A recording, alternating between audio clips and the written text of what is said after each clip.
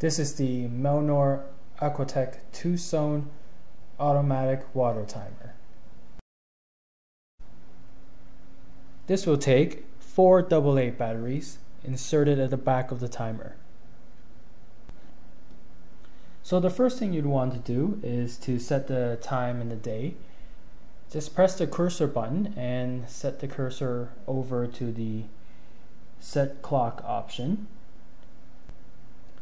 Press and hold the OK button if you want to switch the time format from 12 hours to 24 hours.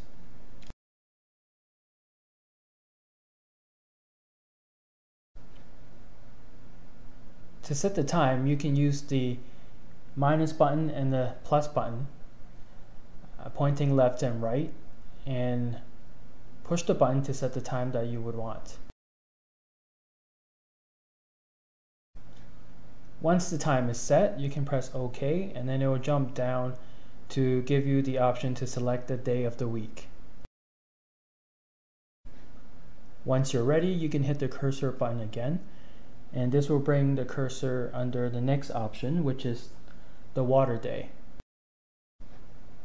And here you can set the time of the week of which you want the watering to occur, or you can set it to water every day or every other day.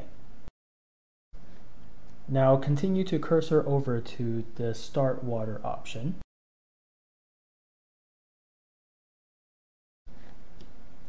Here you can select the cycle and select the zone and program the time of which you want the watering to start. Once you've selected the start time, you can now cursor over to the how long option to select the duration of the watering.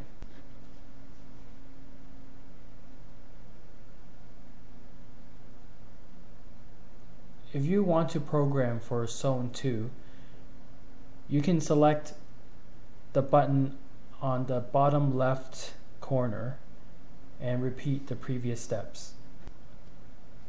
Now that you're ready, cursor one more time over and bring the cursor right under auto. This means your timer is ready to go.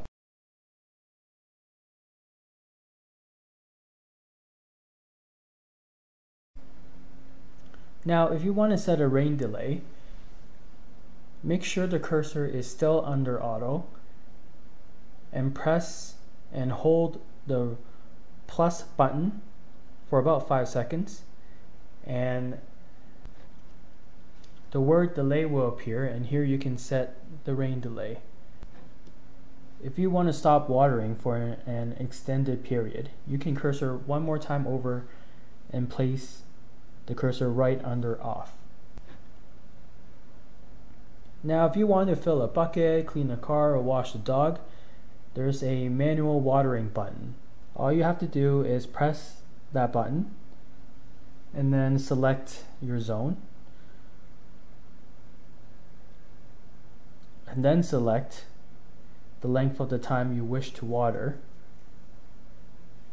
Then the valve will open.